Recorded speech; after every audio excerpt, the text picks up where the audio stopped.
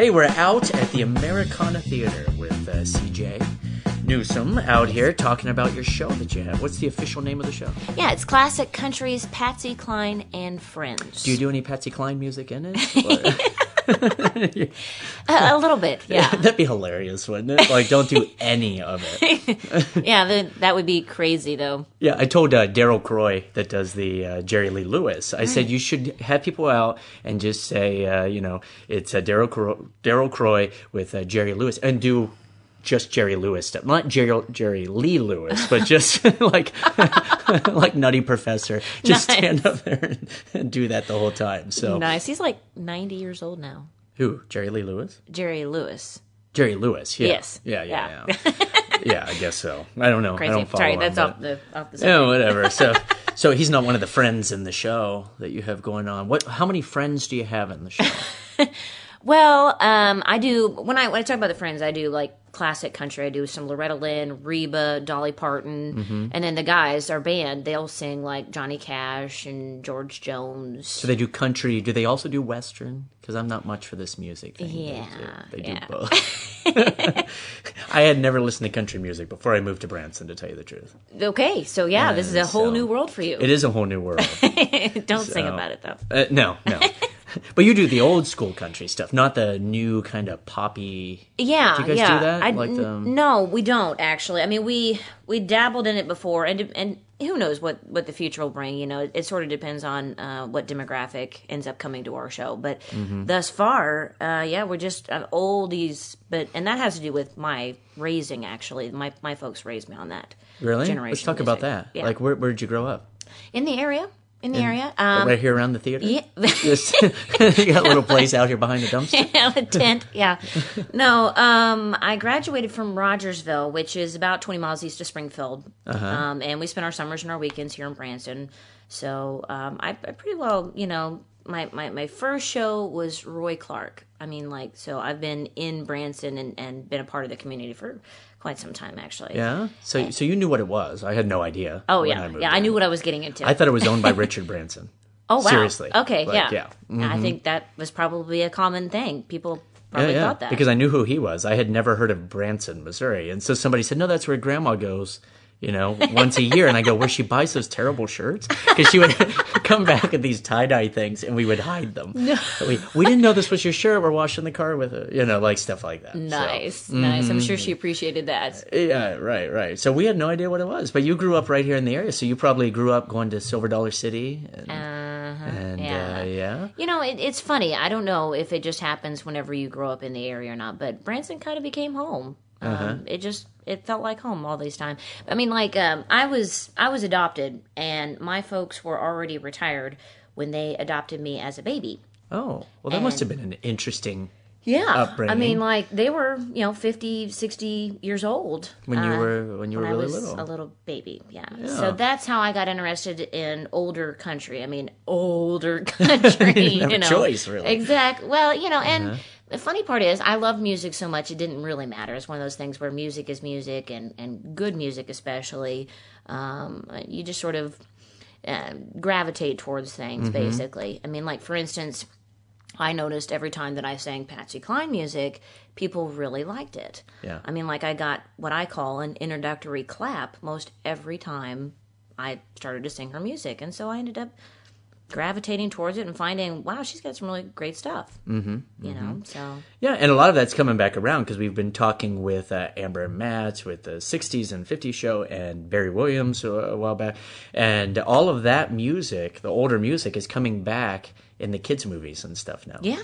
In your, all of your Kung Fu Pandas and your whatever they have going on, Toy Stories and all that stuff. But it's all coming back. So your demographic, are you getting a younger audience now compared to what you did? I mean, how long have you been doing the show, first of all? Well, this is 4 years now. 4 years. This will be 4 years, and we just keep moving on up. Yeah, right. And it's been great. This is exactly what I wanted to do. In fact, Americana, especially with Matt and Amber, I mean, great people to work for. We've really been having a great time. Yeah. Yeah. So exactly how did you get into doing a show? So what did you want to do when you were younger? Okay, so you have these older parents, right? Yeah. What did you want to do when you were little? Well, as general as it may sound, I wanted to be a singer. I didn't exactly know what that meant. I was thinking singing songs. Well, in case you don't know. It's like, unfortunately, with the artistic side of it, you don't know exactly where to aim. It's like, should I aim for this? Should I aim for... because for a long time, I wanted to go to Nashville because I'm like, that's they where do country music go. there. Yeah. Did you know that? Yeah, exactly. That's what I was thinking. But then I met my husband, Chris. And did he do a trick for you? He did, actually. Really? Yeah. Well, he's a magician, too. Yeah, And you're right. so he stole my heart. Doing a trick. Yeah. See, whenever I used to take somebody out, I wouldn't do a trick for the long. Finally, after like several months, they're like, "You know how to do magic?" I'm like, "Yeah." Oh, that's so great. like, yeah. No, actually, what won me over was his sense of humor first and foremost. But yeah, he'd play and do vanishes all the time and magic. Yeah, so I did love that aspect of it. But once we got married, I figured out Branson was the place to settle, not Nashville. Right. And I was a part of a show, part of different shows throughout the years. I did a tribute to John. Well, I didn't do a tribute to John Denver. That'd be awesome. I was a female singer, which features some Peter, Paul, and Mary and some other great stuff. And I did that for 7 years and just doing little odds and ends. And the weird part is we were sitting in the Americana Theater watching another show, and my husband leaned over to me and he said, you could do this. You can have your own show. Was it that it was a really bad show? Because I've been at things and somebody will be like, lean over and be like, you could so do that. You know what I mean? Was it that tone of voice? Or, the weird part is I don't even remember the show at the time, so that'd be funny, that's good for all, right? I get that all the time. We'll just be out at something. I'll be like, God, look at that painting. My kids could do that. No, but so he tells you that you could do that. So hopefully that's a compliment at this point. Well, I mean, he believed in me, and I do too. But it's a lot of work to put a show together and to get it off the ground. And the amazing part is, with his business sense and my talent and my passion for it, we've been very successful. It's been really great. Yeah. Do you ever have to go and help at the magic shop? Yes. In fact, I've worked the magic shop for years. Have you really? Oh my gosh. We used to have the one over in the IMAX. Oh, I remember that. And my daughter learned how to walk in the IMAX. Yeah. I mean, we were there just all the time. Because I owned a chain of magic shops. Oh, did you? Yeah, before I moved to Branson. We had little ones. We had several locations. We had them in malls, and we had standalone shops. And my daughter did the same thing. Like, we had the little jumpy thing hooked on the door in the magic shop, and so she would go and sit with me at the mall. Yeah, exactly. And I even rigged up a thing so that she could sit in this little pouch, Oh, cool. Because we didn't have one day. So I rigged up a scarf. So she was riding around with me. Nice. And so... but the one over at Silver Dollar City, that's been there forever. Yeah, we had the one at Silver Dollar City and Celebration City, too. I remember that one. That was a cool one. Oh, yeah. I miss Celebration We had a City. huge shop to play with. I mean, we put sub-trunk and all sorts of great, things in it. So yeah, but I miss... Don't you miss Celebration City? We used to go there almost every night. My daughter and I, we'd go and we'd eat. We had our favorite spot, and then we'd watch the fireworks almost every night. And we could see the fireworks from our house, too. But... I miss it. Yeah, and actually, come to think of it, that's been forever ago. Geez, back when Sean Paul and Julianne had their show, we were there. With the monkey? Yeah, that's right. We were their substitute. Like they'd take one day off, and we'd do the illusion show. We didn't have any monkeys or anything. Yeah, I love that little monkey. Oh, Frankie. Yes. A few years ago, somebody got in touch with me, and they said, "Hey, we have a monkey. And we thought you might be interested in getting this monkey." I'm like, oh, no. No, because... I had a friend that had a monkey, and that thing lives, for 2 or 3 years. No. It lives for... Well, very highly dependent. Yeah, because they wear diapers all the time. You got to change them, every hour. Why have a kid? You've got a monkey. Yeah, exactly.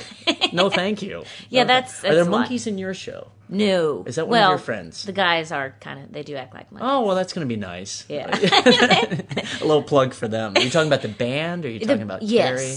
Yes. A little bit of all of it. And, we have a 6-piece band, and I call them the Recliners. Really? Yeah. Mm-hmm. Yeah, Instead of the decliner.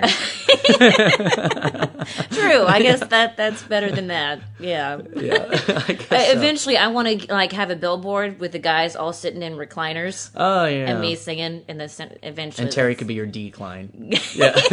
Are you inclined to come see us? Oh, look at this! You got it all. That's very I've punny. Yeah. I gave it some thought. Not a lot. Not a lot. But... You heard one, and your husband was like, you could do that.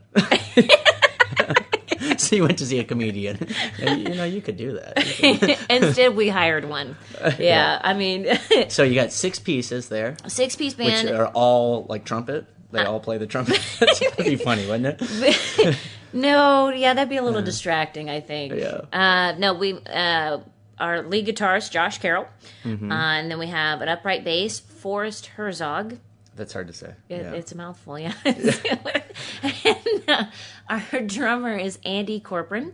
Mm-hmm. And then we've got a couple utility players. Utility players? What's that like? like water and power? This guy over here, he's just checking the plumbing. He's one of the utility players. Yeah, I never really thought about it like that. Are you playing like Monopoly here? What's this story? Well, that's what musicians call themselves. It's not a derogatory term or anything. Oh, it's not? No. Sounds really derogatory. It's like they went to a show and their wife was like, you could do that. By the way, when I laugh really hard, I cry. Anyhow, no. So they play more than one instrument. I see. Is what that means. I see. Yeah. Right. George Geyser, he plays steel, fiddle, harmonica, mandolin, and guitar. Mm-hmm. He's just ever so slightly talented. Mm-hmm. And actually, he has his own show too. He does a tribute to George Jones. Oh, okay. So, side note, and then was he the guy with the colony, the Kool-Aid they had to drink? No, that was Jim Jones. Never mind. That's a whole different. Yeah, that would be a very weird. Hook, line, and sinker. Yeah, that'd be an entirely different show. Would be. It would be. And we have a piano player, JT Lin, and then our other piano player. He lays strings and synthesizer and bass, and then he does play trumpet. He plays flute, lute, saxophone. Lute? No way. So, like the other cast, Amber and Matt do a 60s show. You do a 1360s show. We're going to play the lute. And then we're going to try some witches. Let's see if she can breathe underwater. I always get confused. It's a clarinet. I'm sorry. Oh, the flute, clarinet. Wait, a clarinet is entirely different than a lute. Isn't a lute like a little tiny guitar thing? What is that thing? What is that little... That's a ukulele. What? No, I think... Have you done a show before? I sing. I don't play instruments. Do you play any instruments? Well, I play guitar a little bit, but nothing compared to my band members. I have a terrible guitar story. We went to a really fancy sushi restaurant one time, and obviously they had it set up so on busy nights they would have like a little trio playing for the people in the lobby, and it was very nice. Mm-hmm. And I just made a comment to a girl that I was first date, and I said, I wonder if I could play that guitar. And the hostess said, you're welcome to. We welcome people to give it a shot. So I got up and strummed away, and the horrific looks on people's faces, and I go, nope, I can't play that guitar. And the look on her face, she's like, you should have played the lute. Okay, so maybe it flute, is some sort of a small guitar. I don't know. I really don't know. So the utility players always have those. So I'll ask the gas man when he's out. So, nice. I have no jokes about the electric guy, so I'm sorry. I know, shocking, isn't it? You surprise yourself sometimes. Yeah. So you have the band. I have the band. Yeah. And then we just You're added... crying like mad. I know, right? It's like Niagara Falls. There's a bunch of subway napkins there. Only the best here. Well, but this is good because it's internet and they can't tell. Yeah. Well, there's a secret hidden camera. Oh, so. Great. Not out here. It's in the restroom. So... Nice. So you have these 6 guys. Yeah. Uh-huh. And then just this year, like we've been doing this show for 4 years, but just this year we had a huge request for a comedian, and so we got 4-time Comedian of the Year, Terry Sanders. Really? 4 times. Which times were those? 1, 2, 3, and 4. Yeah. In years past. And so what does he play? Instrument-wise, he doesn't play an instrument. Is he a utility comedian? Does he? He's probably an impressionist comedian. I would go with, because he plays a lot of different characters. And what's your impression of Terry, though? Nothing but good. Oh, that's good. Nothing but good. That's always nice. Yeah, I mean, he's super sweet. I've known him for a really long time, actually. He's been out of Silver Dollar City. He works at Silver Dollar City. He's been there for 37 years. Really? Yeah, like an insane amount of time, like as long as a marriage. Time. Right?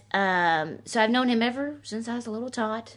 Did you see him when you would visit? Yeah. Do you remember that? Oh, I do, actually. I mean, I remember just as clear as day. In fact, when I was younger, he was on billboards going up the highway, and I can still see the picture. I mean, in my mind, like he was, a lot younger then, and so was I. What are you trying to say? Absolutely nothing.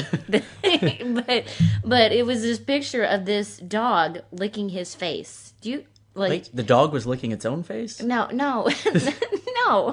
The dog was licking Terry's face. Okay. And it was sort of, I don't know what it was exactly. If it was just sort of an invitational, like, everybody. It wasn't for a show or anything. Terry just bought this. She's like, look, this dog licked my face.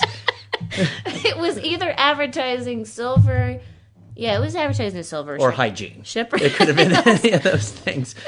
I don't know, but there's certain things that stick in your mind. And that's, face. I don't know, That's what you remember. Well. Terry, when I first saw you, my fondest memory was somebody, not even something licking your face. When I think of Terry Sanders, I think of... Never mind. Oh, my word. You need to make the tears any worse? I mean, really. That's really funny. Well, I say at my show, if they're crying or laughing, I don't care. It's a reaction, right? Right, absolutely. So as long as you get a reaction, so... Well, and he definitely does get a reaction. Does he? Not just from me, but Do from people the lick audience. his face after the show? Just your lute player. He's like, we're utility. We do a little bit of everything. It's our job.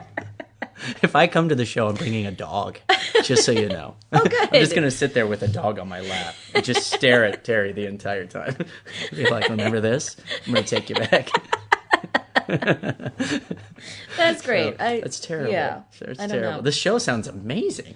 You got lutes. You got recipient of dog licking. You got, and that's 20 minutes of the show. It's just Terry sitting there. Bring your pets. Not only do we have pet-friendly hotels here in Branson, we have parks shows. and shows. Yeah, just bring the dog out. So, yeah. Yeah, you never know what to expect. Apparently not. So, okay. So people show up to this show at the Americana. Yes. Which is, when is it? When is the show exactly? We do 3 nights a week. We do Sunday, Wednesday, and Friday nights at 7:30. 7:30 a.m. is... No. That would be awesome. Yeah. Yeah, no. I would have to get up at like 4 to warm my voice up. So Really? Do you do that? not now, I don't. No. But first year of our show, we had a morning show. And I did. Is it terrible? It was awful. Yeah, because I don't think we get a lot of morning people. No, and it's definitely, we didn't have any advertisement or marketing ahead of us that year, and it was a lot of footwork because I went out to the hotels and I would pass out the rack cards and information to people and stuff, and we'd have like audiences of 2. Oh, yeah. A comedian came to town that I really liked. He's a famous comedian, had an HBO special. I remember when I was little seeing him, but he had cats licking his face. It was a whole different thing. But he came to Branson, and he was huge. And then we went to a show, and there were 4 people at his show. Oh, my gosh. And I asked him about it, and he said, one night I had two people in the audience. And it was just advertising. It's so hard to advertise. He said, I felt weird. So I said to them, I'll take you out to eat. Like, I'll take you. You already paid for the ticket. I'm not refunding your money. Tough. No, he refunded it. But they went out to eat and hung out the whole night, and he took them out for, he's like, I'll do the show for you if you want. Or we can go out and we can just have a conversation, have a good time. Well, how cool is that? Yeah, I thought that was cool. But my point is that here in Branson, no matter how big you are, it's tough. There's a lot of shows. We got like a dozen shows in this town. Or more. Yeah. And they're all like utility shows, so they do a little bit of everything. I'm not going to get over that one, am I? You're not, no. Yeah, I will never, ever let that go, just so you know. But my point is there's so many shows, and no matter how good you are, Willie Nelson came to town, right? Yeah. Do you remember that? Yeah. And that didn't work out. And we've had big name. Nelly came to town. Do you remember that? Yes. Oh my gosh, yes. Yeah. And I don't mean to keep focusing on country music, but he had Country Grammar, right? Was that one of his songs? But it doesn't matter because advertising is tough here. So, No. But now your show's doing good, right? Yeah, and actually the one thing that I've learned that works in Branson is music and comedy. If you can combine it in some way. Because when really you're does singing, kinda I work. laugh and laugh. Hopefully I don't have that effect on you. Because my wife's like, dude, you could do that. You could. Here's a guitar. Go up there. No. But it does work. You know what works in Branson, in my opinion, is variety. Because even within a couple, you get a guy that really doesn't want to sit for all the music. The wife enjoys the music, but the guy needs something. You have to break up the show. Yeah. You know, people come to me and they're like, oh, have you ever thought of doing your whole show? And I'm like, yeah, I think it'll be terrible. Because I can't imagine somebody wanting to sit and watch me for that long. I said the only way I would do it is to do an Andy Williams type of variety show, which is what I'm doing now, where you host it and you get to do little bits here and there and stuff. It's beautiful. It's perfect. Yeah, it's perfect for what I want to do. I don't want to do the whole show because then if you get bad reviews, they don't like you, which I'm used to that. You know. Well, people try to compliment you and say, "Oh, you should do your own show," but no, my gosh, that's so much pressure. It is so much pressure. I mean, that's the thing I love about first 3 years it was me and the band, and my husband emceed the show, and he did a little bit of comedy. Magic? Did he do the He magic? did some magic, did some comedy throughout the deal, like slush powder, bandana banana, just some real basic stuff, But it's hard, there's a lot of pressure whenever you just have so many things to look at. Right. And now with Terry, there's a lot to look at. There is a lot to look at. He has Does he several still dress characters. up as a woman? Does he dress up as a woman in your show? Multiple women, actually, not just Joe. Really? All at the same time? That would be... That'd be quite a show. Yeah, that would be. That would be interesting. No, he's become most well known for the Joan Rivers deal that he does. Right. Yeah. And I think I've he seen looks better than Joan Rivers did. Now. I'm sure. What's beautiful is that he's adapted that to work even now too. Yeah, I can't do that. I can't dress. I dress as a woman if I drag race, but that's about it. I can't. I can't picture you as a woman. No, not anymore. No. Not anymore. Okay. Yeah, I couldn't do it. No, Yeah. I just can't do it. I can't. Well, I don't look it's good. amazing because when I'm standing there performing with him, you don't think, "Oh, this is a man beside me or a woman." I mean, What are you trying to say? He's good. I'm just saying he's that good. He's that good, and it's that natural. Because so both- far, I'm getting that you enjoy when ways. he's having his face licked, and that when you see him, you're like, I can't picture you as a man. Dear Lord. He's Okay, gonna love this. Not Wait at till he all. does the rebuttal Not at all. of I mean, this. oh gosh, I'm in trouble. I think I'm in trouble. Probably if he listens to this, I don't know what he does, but Trust me, he'll listen to it. does he? Yeah, oh yeah. I'll Yeah, share but a it lot with of people him. listen to this. Oh, You'd be man. surprised. I have a special deal with GoDaddy because my my father-in-law helped the guy that founded GoDaddy. Wow. He employed him when he came back from Vietnam. It's a long story. It's quoted in the guy's book now. He wrote a chapter about my father-in-law where he came back from Vietnam, and my father-in-law employed him when no one else would. Oh, wow. And so he let him pay for his schooling about computers and stuff, and he founded GoDaddy. And so now we have like a special relationship with them. So we get all these cool stats and stuff from them. That's and amazing. it's cool. And so we get 700,000 people that listen to these things. Did you know that? That's huge. That's- 700,000 yeah. people are now listening to you talk about your show. Well, let's so, see if we can entertain them somehow. Yeah, so we get a Yeah. lot. So we got a special deal. So what we do is we do these podcasts, and we don't charge anybody. That's all free. And so we like to promote things that we like. That's And- really great. And we like your show. Thank We you. like the magic that your husband does. And I go hang out at the, what's it called? The Magic Barn? The Barn Mortimer's Magic Box. Magic Box. Yes. Yeah. Yeah. Okay. That's been there. I mean, ever since the park was there. We've owned it now for about 8 or 9 years, and it's a blast. We love Is it. it really a blast? Yeah. Because I sell some small magic stuff, just touristy type stuff, and it's interesting because I don't know. I mean, we really get into it. 1900 themed. That's fun. You can just be your own little character out there. It's just kind of. I used to do what do you call those? Renaissance festivals as a magician, and so I did an escape act as a magician, and so I would do an underwater escape act, but all I would do is have a bucket that was filled with water and just put my head in. I said, essentially, it's the same as me being in water, and water was very valuable during the Renaissance. So we don't want to waste the water. So I just put my head in the bucket. It's very resourceful. Yeah, you have to think about it that way. But you've been around magic. What's your least favorite magic trick? The funny part is, I really don't like magic. I hate it. I like the beautiful. I love the sleight. The sponge ball fool me. I love that kind of stuff.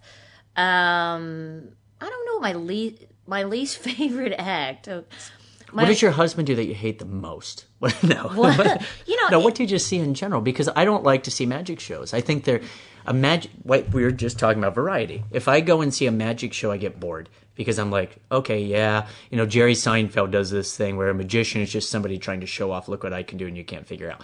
And I get sick of that. Yeah. After about 20 minutes. I'm like, great. Okay, do something else. It has to be a variety show. So, I agree. It's more about the entertainment value. I mean, I've told a lot of people that magic is a really hard thing to pull off because you're up there and really, essentially, all you've got is moving the prop into place and ta-da. Yeah. Okay. Me, I get to sing and I can move around. I can do lots of things. I have it easier than a magician does. So, I mean, you got to give them props for that. Yeah. But yeah, my least favorite routine of all would probably actually be linking rings. Really? I actually don't like linking rings at all. Now, I have seen magicians do incredible things with them where I'm like, oh, okay, now I've got my respect back for them. Yeah.